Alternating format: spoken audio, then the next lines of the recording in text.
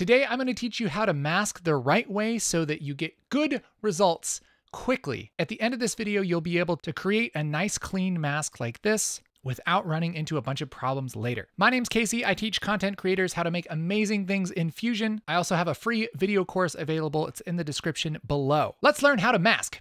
We're going to start real basic. All I have is my media in and my media out.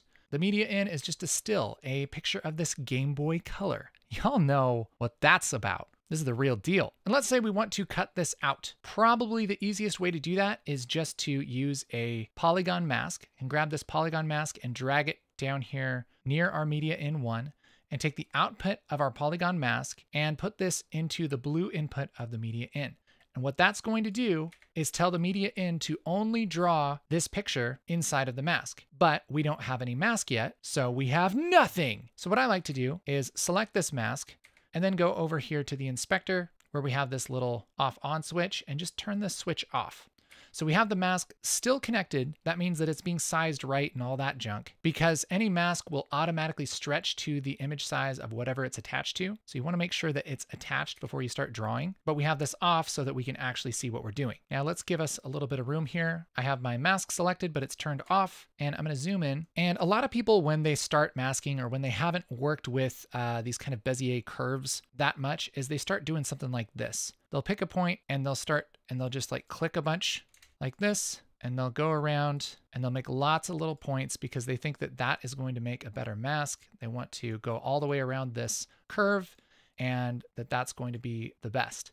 And I'll just kind of roughly finish this so we can talk about it. And then I'll close this path by mousing over this first little point. And when I get that circle, I know I'll close the path. Now I can turn on the polygon and we have our mask happening.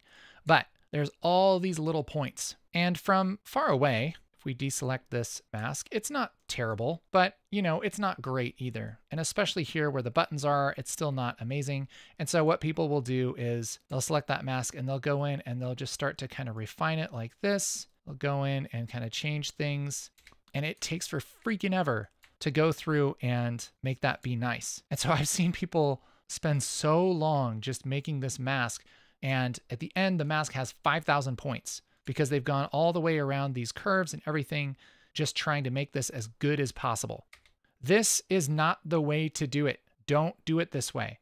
The big problem is that this is hard to adjust. If we want to change this curve here, we have to select all of these points and we can kind of move them around a little bit, but then we have to kind of grab a bunch of them and it's just kind of a pain. It's just like in life, you know, if it might be really awesome to have 15 Lamborghinis, but you have to take care of every single one of them, and that's a ton of work. That's why I don't have 15 Lamborghinis.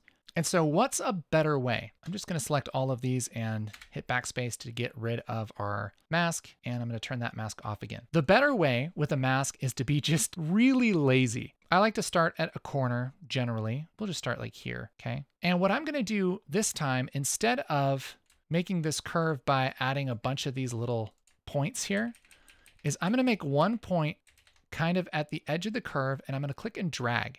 And that's going to give me this handle that lets me add a curve to our mask. And I'll just take this straight out like that. And then I'll make another point towards the end of the curve, and then I'll pull it out like this. And look what happens. We have quite a decent approximation of this curve. And we can go in and change this and everything. But look, we have the same basic effect here with 1, 2, 3 points instead of 5,000, okay? And then if there's a straight line, all I do is I just go to where that straight line stops. So right here and click, boom, like that.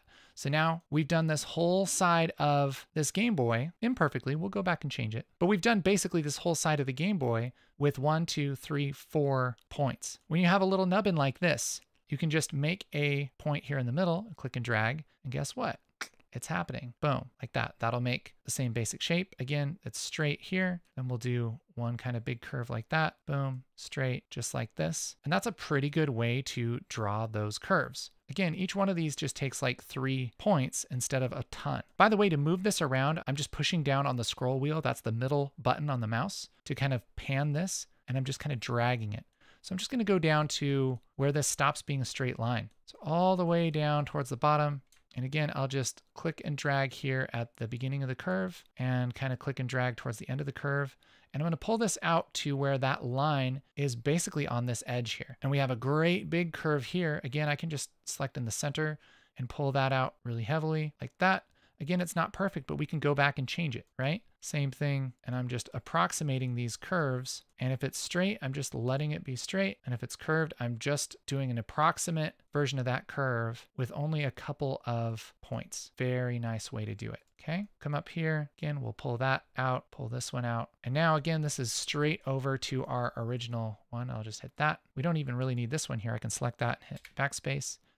And now we have this cut out, again, imperfectly, but there are not that many points on this mask. And so editing this is really easy. So I'll go in here and just refine this mask a little bit. I'll take this edge and kind of move it over. Can maybe turn off my polygon here. Just let this settle a little better.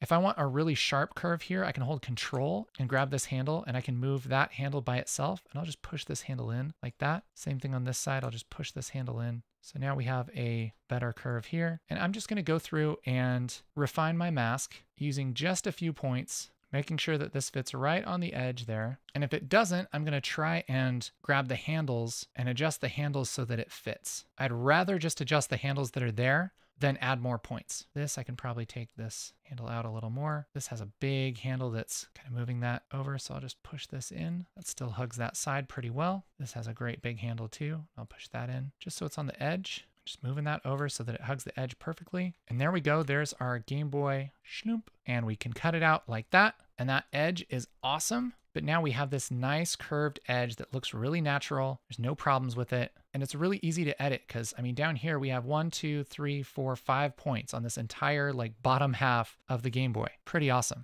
This is especially helpful if you're going to animate the mask or do any rotoscoping. If you want to learn more about that, let me know and I'll make another video on it. But that's how you draw that mask. So yeah, that's the basics of drawing a mask. I don't feel like anybody makes videos on that kind of thing. Man, it's so important to have these kind of essential techniques. So I hope this was helpful for you. If you want more videos kind of like this, let me know. And we'll go over some of those kind of basic things that nobody explains. Hey, if you're a content creator and you're wanting to jump into Fusion, I have a survival guide for you. It is a free video course. It's available in the description down below.